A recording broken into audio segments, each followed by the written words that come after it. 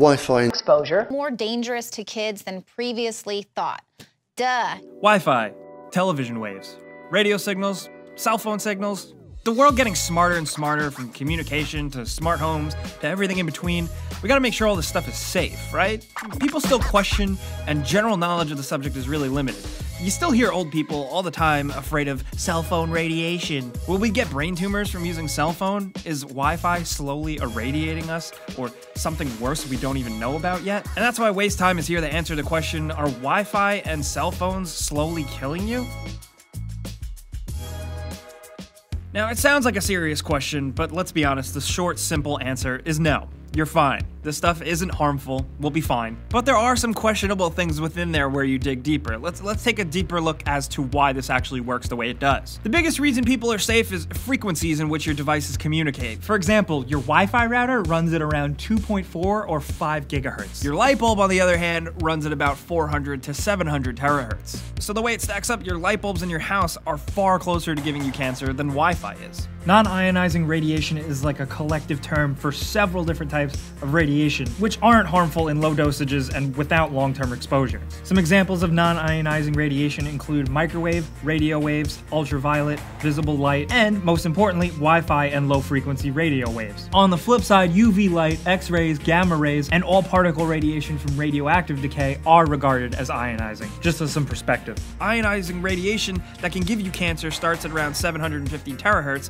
but even then, our skin blocks it until around 1,000 terahertz. The World Health Organization actually did a study of electromagnetic frequencies and its health effects in 1996. Now, I know that was quite a while ago, but it's still a pretty definitive study. So far, the full frequency range, anywhere from 0 to 300 gigahertz, have not shown any adverse effects. There are more people paying attention to this than you probably think. And to reiterate, mainstream devices, from bright lights to cell phones to anything you'd really encounter, isn't pushing enough anything to cause any change to human DNA. One of the only ways for the damage to occur to humans is to enable and push a massive amount of power into electronics so that they overheat the stuff inside, which causes breakdowns in cells when the body can't cool them fast enough. But thankfully enough, this is why things like the FCC exist, to have such regulations in place. There are many levels that exist to prevent a scenario like this from happening. Modern devices are designed, like I said, to not even come close by a mile to causing any harmful damage. But what about some unforeseen consequences? You know, the human race is always learning from its mistakes. Asbestos,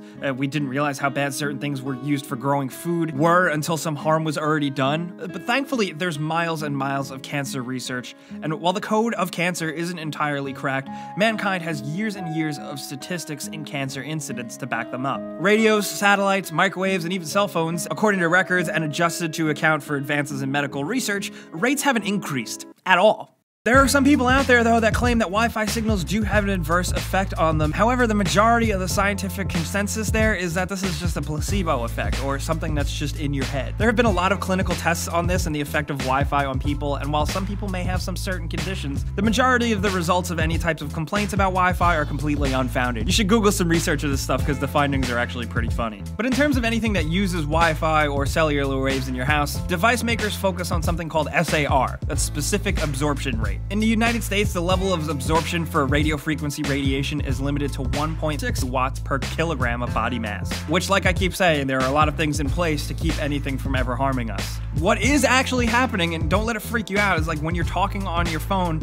it's essentially heating up your face very gently. So yes, there are things that are happening, we can't deny that, but it goes back to what I said earlier about the frequency rates and the fact that no ionization is taking place. So it really isn't doing anything, it's not doing any damage or change to your DNA, it's just gently heating up your skin, which still sounds freaky. But remember, like I said, something needs to ionize before any damage can be done. Cell phones have a signal strength anywhere between 1 and 3 watts compared to a microwave oven in your kitchen that typically produces over 1,000 watts, and a microwave is still considered safe and not even close to the level. So again, like I said, cell phones and the Wi-Fi energy they produce don't even really come close. So in conclusion, you're pretty much fine. Don't worry about it. I don't want to freak you out, but there are more things in nature and the everyday world that can actually kill you and irradiate you or give you cancer. Anything from breathing to absorbing sunlight to the atmosphere, but you probably know that already. Regardless, we do want to hear what you guys think down in the comments. We hope you learned something, because we're not scientists here, to be honest, but we like to have fun explaining things. So let us know in the comments, do you ever feel like a Wi-Fi signal in your house is hurting your brain? Or do you think your CD player is giving you radiation poisoning? Let's talk about any of that stuff down in the comments below. If you you don't know, we're a young channel over here, so clicking the like button and subscribing helps us out a ton for more sorts of weird infotainment type videos every day. But as always, thanks for checking us out, thanks for learning something, and we'll see you guys next time.